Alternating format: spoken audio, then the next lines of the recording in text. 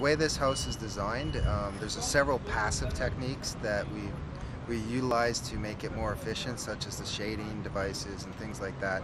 But it's also built according to passive house standards, which is a German building standard, which means that it's super insulated, it's airtight, it uses high performance windows and doors, and that requires around 80% less energy than a normal home in order to function annually. So it reduces the energy demand by that much, and then we have a small photovoltaic array on the top to make up the 20% difference.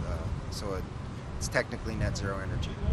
We decided to get involved with the Chinese competition for a few reasons. One of them, that the building's permanent, it stays in China and will be used for the next 40, 50, 60 years, rather than disassembling it again from the competition site.